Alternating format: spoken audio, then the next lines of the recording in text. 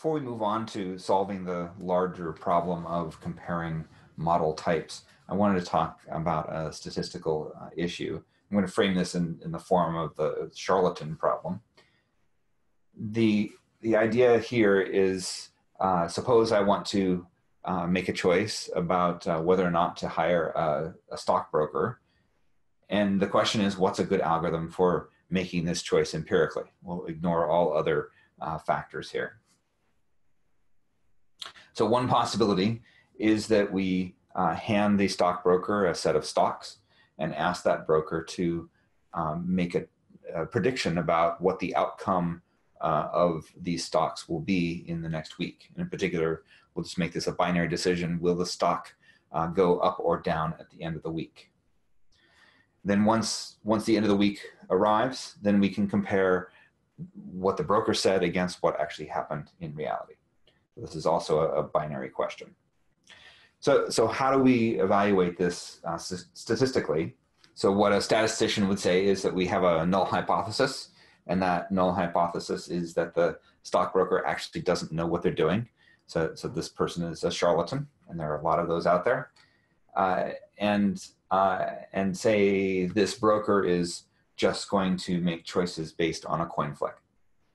And we'll make an assumption that P is 1/2 here.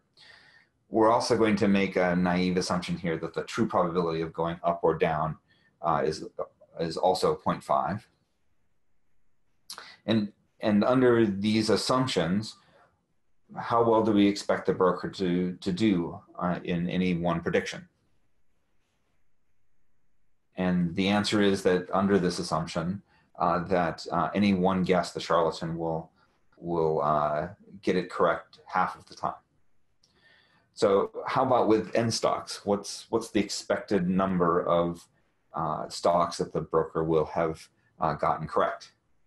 And the answer in this case is that the broker will make half of them, half of the guesses correct. At least that's the expectation. Are there other possible outcomes of this? And the answer is yes. So for example, n/2 - 1 and n/2 + 1, these are equally likely with one another and have a reasonable probability of being a true outcome, as well as n/2. We can also look at n/2 + 2 and n/2 + 3, and these actually have a real practical probability of happening. However, that probability is going to drop off as we get further and further away from n/2. So the question to you is, as we start to make n larger and larger, what does this distribution look like? And the answer is that this distribution actually tends towards a Gaussian with a mean of n/2. And in fact, the central limit theorem, what it says is that the sum or mean of n samples of any distribution tends towards a Gaussian distribution as n gets large. And this is true no matter what the source distribution really is. And empirically, n equals 30, for all intents and purposes, the sum or the mean will fall along Gaussian distribution. And as it turns out, in practice, n of 20 gets you pretty arbitrarily close to a Gaussian. So the question is, after we do this experiment, how do we make a decision as to whether or not to hire this stockbroker? And the observation from what we've already talked about is that under the null hypothesis assumption, the probability of the stockbroker actually getting many guesses correct is actually relatively small. And so we can take advantage of this in making our decision. So let's look at that distribution. So along the horizontal axis here, this is the number correct. And the vertical axis, we can think of this as a likelihood or a probability.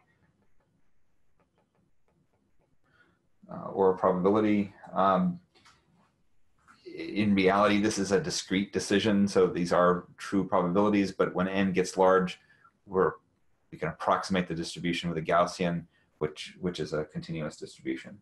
So I'm going to draw this as a Gaussian. So the likelihood looks something like this and starts to asymptote. This distribution actually is a Gaussian, so it is centered despite my drawing.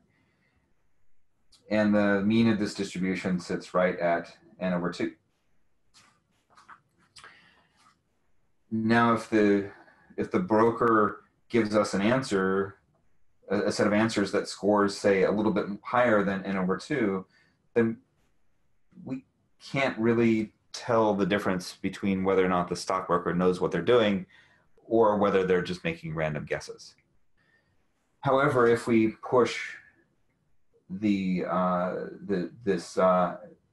observation out, say, out to this region here, or this point here, then we start to get to a point where where this is a really unlikely scenario under the null hypothesis.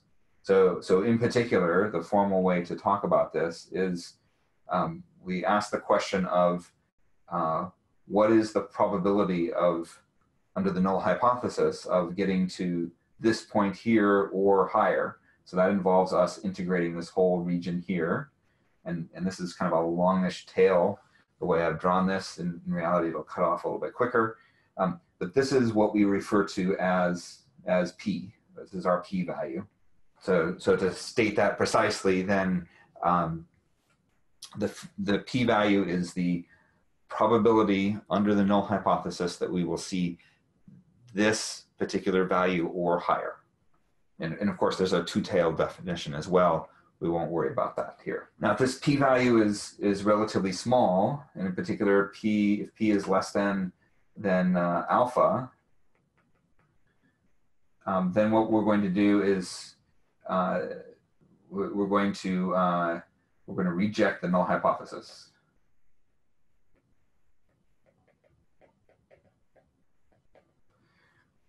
So alpha here is a small number. 0.05 is a typical choice. And what we mean by rejecting the null hypothesis is that we're going to declare that that this assumption that we've made, that the stockbroker is a charlatan, is not a correct assumption. However, although we are making this claim, there is still this probability P that we've done this incorrectly. So what statisticians will tell you is that P is the probability of incorrectly rejecting the null hypothesis.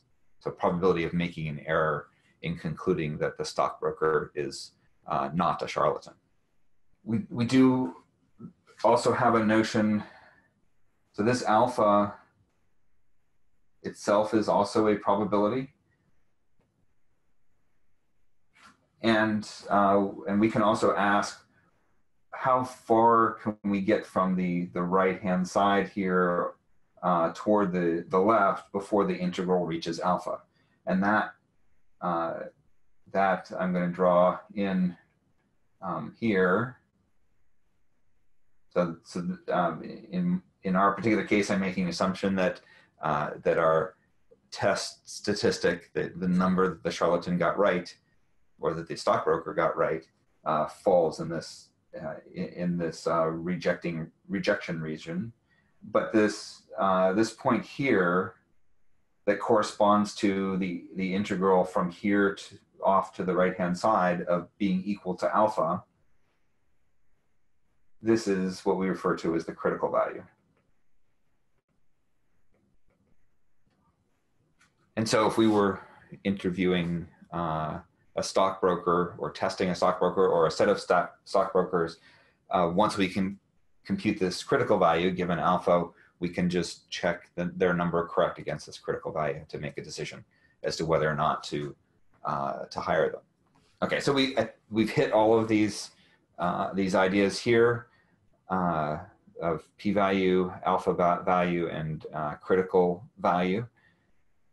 In this case, our critical value is in terms of the units that, that the stockbroker got correct. How we choose an alpha really depends on the kind of domain that we're operating in. As I said before, it's typical for us to make a choice of 5%. If we're in scenarios where we have very little data and we really need to just make some preliminary conclusions, we might be willing to push alpha up to 10%.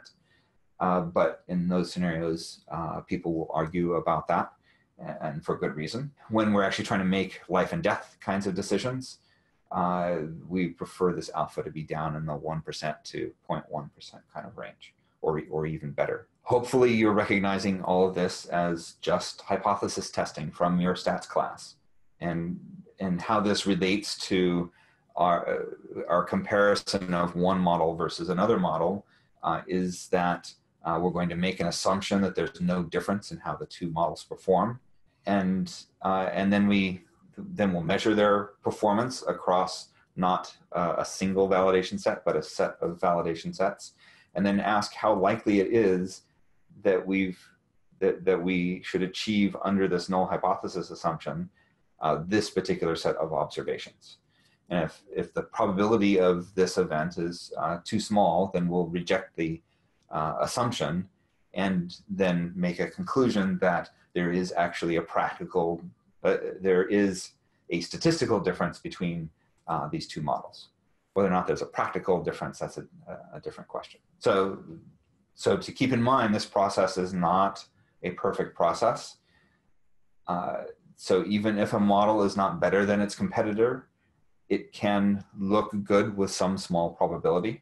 The saving grace is that we can control this probability by adjusting that alpha, term. All right, so this is our approach to dealing with a single charlatan, and you can kind of think of our models as being charlatans. Next up, we want to actually ask the question not of one charlatan, but of a whole bunch of charlatans.